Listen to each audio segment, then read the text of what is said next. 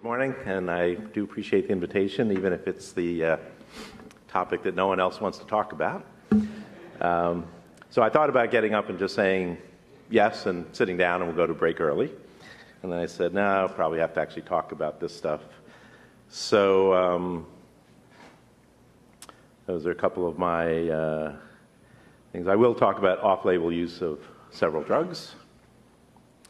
So the underlying assumption in this is chemotherapy is bad, novel agents are good, although we did hear about some of the toxicities this morning, and that if we get rid of chemo, we'll get at least equivalent, and in the case of Ibrutinib, probably much better outcomes. What is those outcomes that we're thinking about? And avoiding chemo will be less toxic, and as you also heard, there's maybe different toxicities, but less is not always better.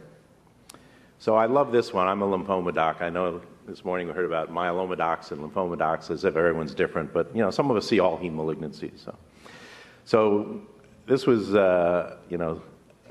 in the Cleveland paper when I was in Cleveland, and the toxic drugs and the cancers in your bloodstream and the chemo going through, and it's all these sort of vicious sounding things. And there you go. Venomous liquid, I love that one. But then remarkably, she doesn't feel sick. She's fine. She's working. She's doing everything. And this is with CHOP, so bendamustine, chopping. Chemo is not so bad for your patients a lot of times in terms of the acute toxicity. So that's a bad rep, but it's not always the worst thing. So when we think about trials, what are the endpoints? And obviously in CLL, the holy grail is to cure patients, so see a plateau on the survival curve. And we don't really do that at this point. Prolonged survival will be great, but we'd settle for a symptom-free interval, off drug, off treatment, feeling well, doing your normal activities. But unfortunately, most of our trials talk about progression-free survival and minimal disease, which is really a surrogate for progression-free survival. In most cases.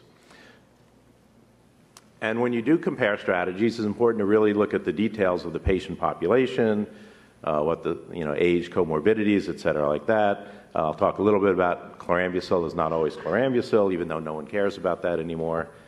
Different anti-CD20s may be better or worse, but may have to do with dose and schedule, et cetera. Outcomes I just mentioned, toxicity, and what are our options for subsequent treatment? So I really think we focus sometimes on the PFS when we really need to think about the overall strategy that we're going to keep this patient alive for the next 20 years, and how do we do that? So you all know about CLL being at least two diseases, mutated and unmutated, and now we have all these other genetic abnormalities. Deletion 17p, p53 is the one we always focus on, but Notch and some of these other ones. But what we forget about is that there may be many clones in a patient, even at the time of diagnosis and certainly by the time of relapse. And so we are treating the dominant clone, but we may actually be missing the other clones which are growing under the radar. And so we'll come back to that and some modeling things later. So is chemotherapy passé? Well, I think for deletion 17p, yep. I give that one to you. You can have it. Ibrutinib is far better than chemotherapy. Chemotherapy doesn't work very well in this disease, in this setting, and but that's a relatively small number of patients. And I will say that as of today, chemotherapy is still the choice for the young, fit patient with mutated IGVH, and I'll show you that data. But again, that's a fairly small population. So those are the outliers, and then we'll come back to the rest of people. So is some CLL curable? I'm not sure. I believe that it's curable, but this is long-term data. The top is MD Anderson, the original 300 patients treated with FCR, and it looks like the failure-free survival curve out at 10, 15 years looks like it may be a plateau. Certainly there are many patients who got 6 months of chemotherapy and more than a decade later are still in remission, and that tends to be the young, fit patients who could tolerate FCR and who had the unmutated disease. And then in the German CLL8 trial, looking at that, it also looks like there's a plateau in that particular group of patients who got FCR with mutated IVIG. So I think that is there. And then there's recent data that suggests the possibility that if you're MRD negative at 3 cycles of FCR, that might be adequate. So you could even reduce the toxicity further with less chemotherapy being biologically targeted. So these are guidelines. There's NCCN guidelines. There's a bunch out there, but these are the Hovan guidelines, which were just published earlier this year. So I figure they're up to date. And yeah, we can go to the pointer. But anyway, so on the left side, you see the deletion 17p. Yes, Ibrutinib would be the treatment of choice in most patients, and maybe that'll be combination as we get later. And then in the fit patient who does not have a deletion 17p, they see FCR for the young fit patient and bendamustine rituximab if FCR is not an option. Again, I'll show you a little bit of data that might affect how you choose which of those. And then for the unfit patient, they're still looking at chlorambucil-based regimens, although certainly Ibrutinib in some is certainly reasonable there as a possibility. So here's the German CLL10, FCR versus BR. And again, so this was reported as FCR as the winner in the young, healthy patient under the age of 65, based only on PFS. And again, FCR has toxicity, so you may not want to use it in everyone, and it may compromise treatment down the line. So just because you win in PFS doesn't mean you're the better regimen in the grand scheme of things. But for over 65 and comorbidities, the BR was just as good and certainly less toxic, and there's no survival benefit in either case. So the germline IGVH and FCR is the one that I think FCR, and then everything else you can argue. And then we'll look at the right side of the graph, which is the unfit patient, sort of the chlorambucil. And what can you expect with chlorambucil-based therapy? They list obinutuzumab, rituximab, or ofatumumab as partners with the chlorambucil. And that's based on this study, the CLL11 study, which probably many people are familiar with. I haven't shown the chlorambucil alone. This is the obinutuzumab, otherwise known as Gazyva, so it's G-chlorambucil in the graph, or R-chlorambucil. Remember that the obinutuzumab was given at higher dose more frequently, sort of a loading dose early, and I think that has a lot to do with the benefit. But you do get some MRD in these patients, even with this relatively non-toxic, gentle therapy, but not a lot of complete remissions. But you can see that you get about 2 years disease-free on average. So what can we expect from these things when you talk to patients? So FCR, when you look through all the data, as I see it, you get 4 to 5 years median time to progression. So you get 6 months of FCR, you get about 4 years or so disease-free, off treatment, just coming to the doctor every few months for checkup. In the CLL8, they actually included a small number of 17Ps, relatively small number in the upfront, and they again got a little over 4 years. So I think that's a recurring theme with FCR, although, as I said, the plateau in a subpopulation of patients. So that's in all of these studies, you get a long 4.5, 5 years. From BR, it's probably a little shorter in terms of PFS, maybe about 3.5 years, both in, and this is the data from the CLL10 arm. So just sort of a ballpark figure in your head about what you can expect. How about chlorambucil? And again, there's lots of things here, but I just want to focus that chlorambucil is not chlorambucil. So there's doses in the study. The first column, it's 10 milligrams per meter squared daily for 7 days. That's 70 per meter squared over the month. And then some of in the other studies, you might get 0.5 day 1, day 15, so a much lower dose, much less often. And when you look at the results, the progression-free survival actually does seem to vary with chlorambucil dose. So we would never use another drug at such varied concentrations and doses and just lump it into the category. So we really need to focus a little bit more on what chlorambucil dose, what bendamustine dose, things like that we don't spend a lot of attention on because everyone's excited about the novel agents. This is a study that just got published called MABEL. It's BR versus R chlorambucil in what was considered unfit patients.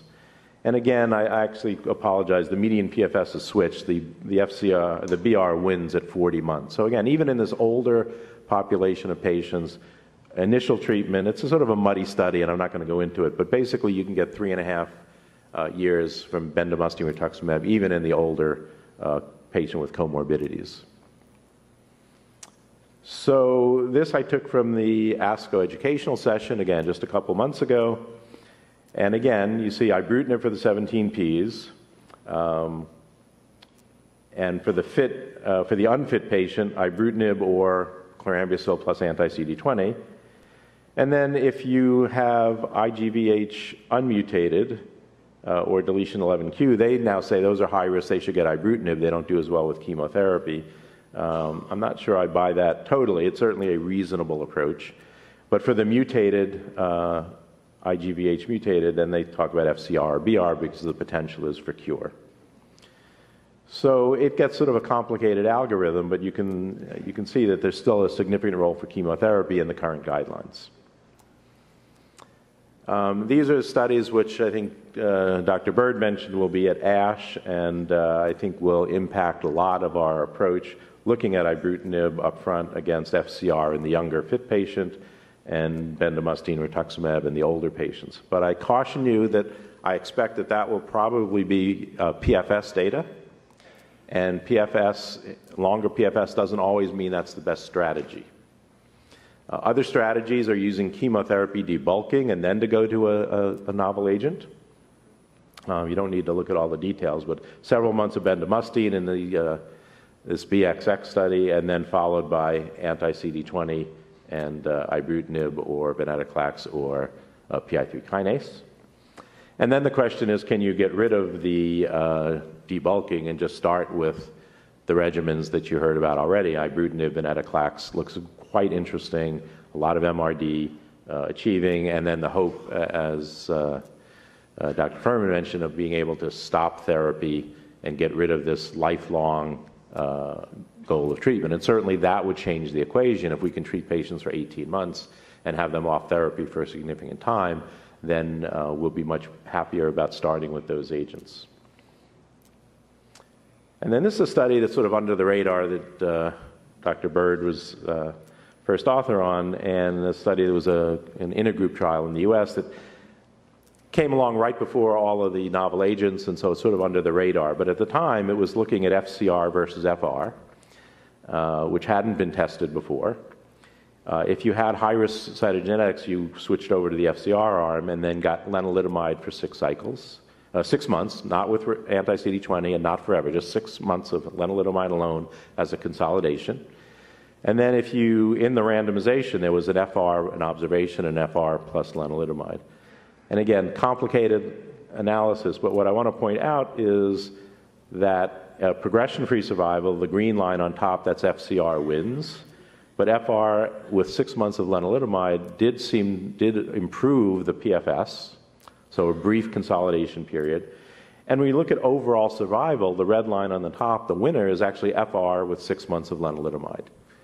So how we use these agents, not necessarily you start them and keep them forever, but how we use them really takes a lot of learning, and we haven't even scratched the surface of these combinations, maybe debulking chemotherapy and then an immune modulating agent and or some other novel agent would be a strategy that we shouldn't throw out at this point.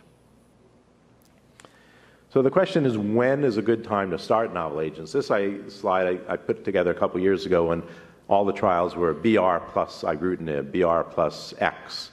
And the question was, is BR plus Ibrutinib better than BR? There's the SHINE trial, there's a number of trials in lymphoma.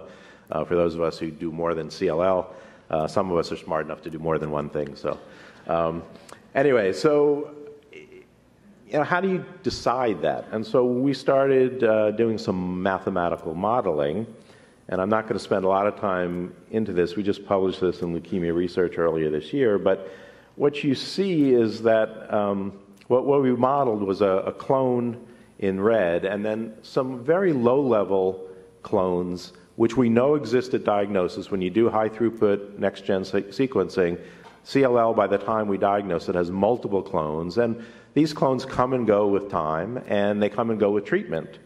So if everything's sensitive, then yes, BR plus Ibrutinib will be better than BR alone in terms of PFS, and it'll look like you're really got that CR, MRD negative for years, but then a resistant clone will develop and grow back. And if that resistant clone is there at the start and is insensitive, say, to BR, that's on the B, but I'm going to show you that in more detail here in a second. So here we modeled starting Ibrutinib at early relapse. So this was before Ibrutinib was approved. You give bendamustine rituximab, you get it disease-free for a couple of years, and then you relapse, you start Ibrutinib, clone goes away, but eventually there's a chance you'll get a resistant clone and then the disease will come back. And how you detect it, whether molecular MRD or just early clinical relapse or you wait till the patient needs treatment, will depend on the time. Your endpoint will determine how much time you're disease-free. So here we postulated that the clone would become resistant arbitrarily at 2 years on Ibrutinib. And that's sort of BR followed by Ibrutinib. If you do BR and start Ibrutinib at the start, you end up basically at the same point 5 years down the line, but you've given Ibrutinib for 5 years instead of 3 years. Now, it looks great. PFS is better, MRD is better, but you haven't, in the long run, helped the patient any better than starting Ibrutinib at relapse. And, in fact, if you wait a little bit longer, you might actually prolong the time. Now, this is all assuming that you get Ibrutinib resistance. And, you know, some of the upfront studies that John showed earlier, it looks like that's not a very high frequency. But again, we have to think about these things when we just throw these things out and design studies. And then now we're at the point where we can actually do next-gen sequencing of patients serially, and you could imagine that you could detect a clone early on and say, I'm not starting Ibrutinib now until that clone starts to go, and then I'll start it then. And then if a different clone comes up 2 years later, maybe I'll switch to venetoclax. So there might be smarter and better, although labor-intensive ways for us to use these agents serially, and I don't think we should toss that out rather than just throw everything in at once. So how we put these things together is going to be key. And one of the keys is toxicity, and one of the keys is financial toxicity. So, you know, these I took from a paper that was published in Blood Advances recently, and, you know, clearly shows Ibrutinib is not cost effective. If you look at quality of life years, starting it as initial treatment of older patients. And, you know, in our initial individual patient, we may not worry about that, but in the real world, we have to worry about that. This is a curve taken from a paper in JCO. On the right, you see the cost per patient of a cost to society of using novel agents in treating CLL. That's the yellow curve as opposed to before. So the cost is going up astronomically, and we have to factor that in. And the more we use it, if we start it early and versus can we start it later, makes a huge difference in societal costs. So I think immunochemotherapy is still quite reasonable. Very high response rates. I didn't show you, but in the MRD for BR, it's actually 40–50%. We are very comfortable giving these things. There's durable responses of several years after a limited treatment duration, and you leave your options open for novel agents later on, and I mentioned cost. So I think we have to think about not just PFS. When you look at the data at ASH coming out, what's the overall strategy we need to have? And so, you know, chemotherapy's in our toolbox and we shouldn't throw it away. We have to figure out the best way to combine and when to use it, even if it's second or third line after novel agents. So there's a lot of work to be done. And I am in 27 seconds early. Thank you.